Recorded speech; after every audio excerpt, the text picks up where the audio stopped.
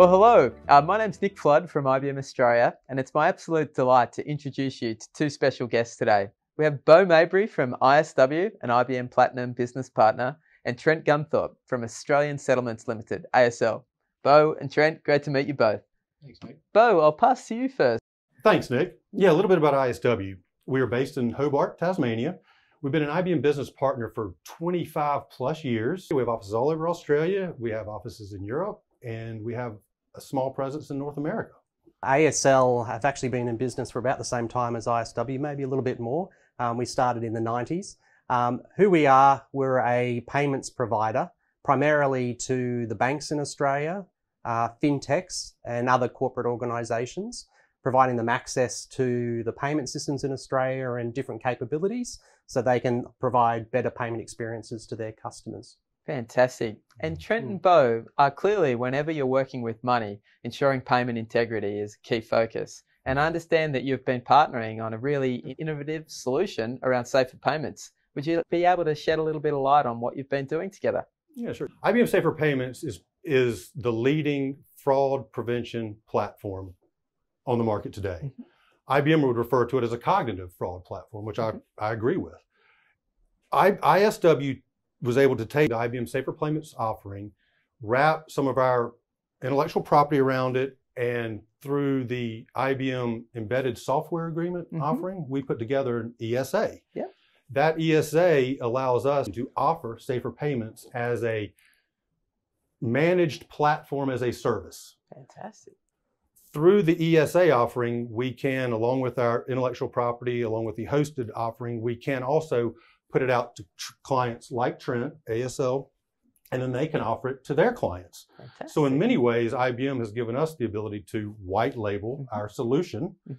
We have been then given the ability to allow Trent to also white label our solution to his clients. Fantastic. And within that ecosystem, ISW are bringing your premier systems integration and solution expertise to ASL, and then ASL in turn are then providing that on behalf of your end user clients. Correct. And we're experts in payments, and we look for modern best-in-class solutions and partners to work with. And when it was looking for a solution that was going to help around managing financial crime and fraud, we went out to the market. We actually tried a couple of times in doing RFPs to look for the right solution until we found one that was right. But we went through and we were very critical about understanding what our customer needs were, what the market needs were, and even from a regulatory point of view. So when we went through our assessment, the IBM and ISW solution just came to the top. Fantastic. There was no question. And even when we tested the market, a big thing around trust. As soon as we said IBM, as soon as we said Safer Payments, our customer was like, yep, we know, we trust that solution. So it just made sense for us to go ahead. IBM's solution, if you look where Safer Payments is deployed, it's in the big end of town. You know, some big companies in France, big companies in Germany, big companies in America are using it. Billions of transactions a year are running through certain. We were fortunate enough to be able to provide that same capability to the SMB or to the middle market, if you will. That's great. It's such a great and powerful example around the democratization of technology that no longer is it just the preserve of the top end of the town, but many organizations can benefit from these innovative capabilities. Yeah, there was no way that our customers could get access to the technology by IBM, just for the nature of how small they are, their budgets, and I guess even their expertise. But the process that we've worked through and how we've taken the technology and partnering with ISW has allowed us to put a product together, both at, from a proposition point of view, but also commercially as well, that works for everyone. So we're able to kind of propagate that solution across our customer base relatively easily. And it goes both ways. So, there's people that would knock on Bo's door and potentially were in the past he wouldn't be able to service. He can actually direct them our way. We can service them and, they still get access to the solution and, there's a commercial model there that works. Fantastic. Such a great example of ecosystem. The other perspective I bring to this is that I genuinely believe the world's becoming so complex and technology's progressing so quickly that IBM certainly realized that no one company can do it just by themselves. So it's a great example around multiple parties, 3 in this case, are delivering something that's more than just the sum of its parts on behalf of really valued end user clients. Nick, one thing that's been really powerful about this ESA is it has afforded us the opportunity to take our offering out to market to other business partners as well. Fantastic. We've been working with the IBM Global team, and I believe it, that we're the only partner in the IBM ecosystem in the world that's actually offering this type of solution, an embedded safer payments, or as we call it, secure payments offering. That's really unique to us, and it was pretty surprising to hear that we're the only ones doing it. To that end, we have been approached by IBMers and other IBM business partners. So we are in a position to, again, white label this to the larger IBM partner system. We can support them in any way they want to be supported. If they want to be trained up, we're happy to do that. If they want us just to manage it completely on there, and we can do that. And we can also support their clients in the different needs that they have. It's worth noting that some people want this for anti-money laundering. Yeah. Some people want this solution not just for fraudulent transactions, but maybe for fraudulent invoices internally. Yeah. It might be time to change the name of the products. It's much more than just safer payments. Fantastic, Bo. What a great example of an Australian organisation and IBM taking innovations around the world. Yeah. So turning the mind to the future, where to next? Where do ASL and ISW want to take this set of collaborations? So from our perspective, we're experts in payments, and that's at our core. Mm-hmm. But the two key themes from a strategy point of view are two. One is digital, and the second is data. Mm-hmm. And we're looking for complementary digital and data solutions that complement that payment experience.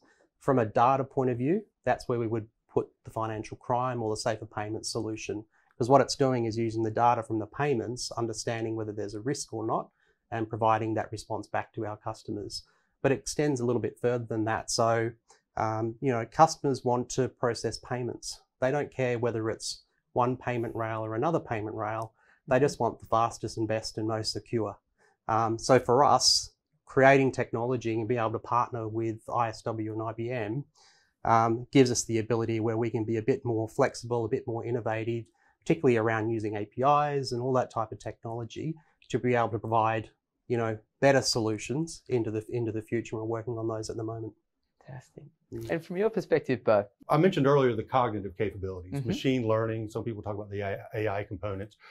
Where we are trying to stay a step ahead of Trent and his clients is diving deep into that, cleaning the data, getting good results from the data. Mm-hmm. So when we can get false positives down, when we can get the fraud platform to recognize 99 point whatever percent of fraudulent payments, he's got some good data to work with. And of course, he can pass that on to his clients. What's neat about Trent's model, if I may, is that we've put together a model, a hosted model, but it's a multi-tenanted model. Mm-hmm. So as he brings clients on board, each one of his clients has their own individual instance mm-hmm. to manage their own fraud platform. So they can then share that information if they decide. So when they recognize a trend with fraud, one of their financial institutions, one of their customers can recognize it, identify it, and then share it with the others.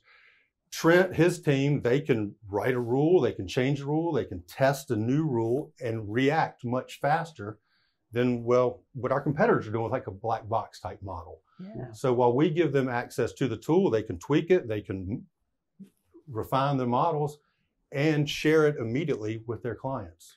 Really powerful example of an ecosystem within an ecosystem. 100%. Our customers will tell us that they're managing financial crime at the moment, but they're having more and more people sitting there having to look at transactions and looking at events that are going on. With this solution, the benefit of having more data going into those decisions and into that scoring, it allows them to allow the transactions that are right to go through, mm-hmm. no question, know which ones are the bad ones. So they know they're bad, they know how to do that. But in between, it's the ones that they need to investigate. And, investigating transactions, I don't think will, ever go away in the short term. Yep. But it's the next step. Do they need to interact with their customers? And if they can minimize that mm-hmm. and make a decision based on the transaction without upsetting the customer or disrupting the customer's experience, it's just a better experience overall. So the beauty of the IBM technology, it helps us to create other innovations. So, if we look at some of the other competitors in the market and what they're offering, it's very manual. But the way the technology is established with IBM and through ISW, we're actually able to provide a real effective digital customer experience for our customers. So rather than, you might have a potential fraudulent transaction, you get somebody ringing you up and you don't know who they are on the other end of the line, and they're telling you that you've got fraud. We'll be able to do that via digital means. So whether that's, sending an SMS, notification through their banking app, or other form, we can interact with the customers in a more trusted way rather than picking up the phone, which most of our competitors do. So while we absolutely work within the global financial architecture, there's also local regulatory requirements. Yes. Bo, how are you and ASL overcoming those unique customizations? So the importance of these regulatory requirements is we can't do anything that would put the Australian financial system, the integrity of it must stay intact. Indeed. So there's a lot of auditing, there's a lot of regulatory requirements that must be met. Mm-hmm. We do work closely with ASL. There's reports that need to be generated. All this has to be reported back to the APRA, Australian Prudential Regulatory Authority. Mm-hmm.